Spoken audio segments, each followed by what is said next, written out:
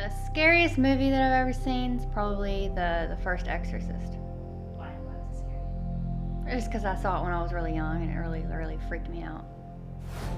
I've always liked personal training, so it's I guess that kind of runs along with my martial arts training. So maybe I should try something different.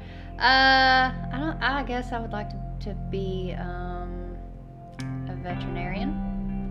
I don't know. I like animals. If I could have any superpower, I think I'd like to be like Wolverine. You know, he's immortal and he heals quickly. So and you know he's got those cool things that stick out of his knuckles. That's pretty cool. He's got pretty cool powers. I'd like his powers.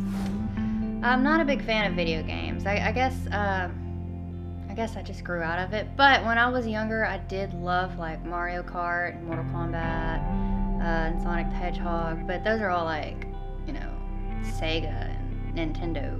That's just the old generation. I don't have any hidden talents, unfortunately. I can swallow my tongue, unless that's a talent. Yeah, I can swallow my tongue. I used to, it's weird, I used to play with my tonsils a lot when I was a kid, and I could just kind of like, I irritated my tonsils a lot too, so I had tonsillitis a lot. And I had to have them removed. But I could stick my tongue back there, and, you know, it's kind of gross. I don't have any favorite songs, but I really like a lot of the Goo Goo Dolls. Like, I love Goo Goo Dolls. Goo Goo Dolls is they have a lot of really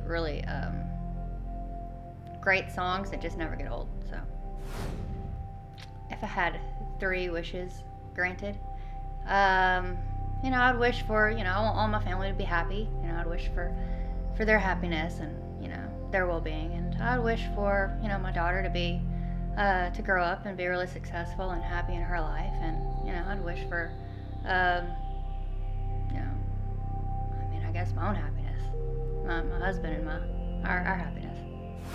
If I could be a fictional character, who would I be?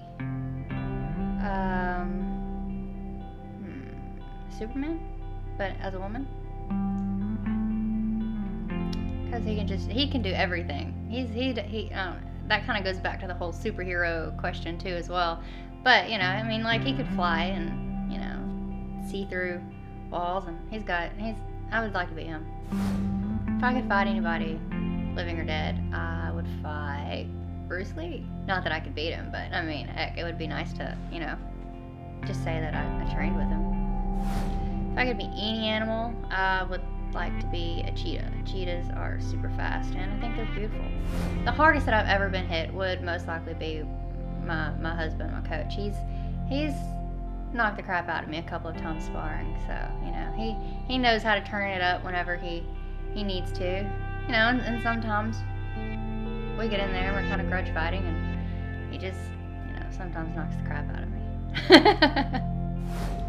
Probably one of the most embarrassing moments that's probably happened to me during one of my fights would definitely be my past fight for Invicta. I was circling the cage and I tripped over the camera cord as I was going to my corner, so it was pretty embarrassing. But it sure did light a fire underneath my butt, so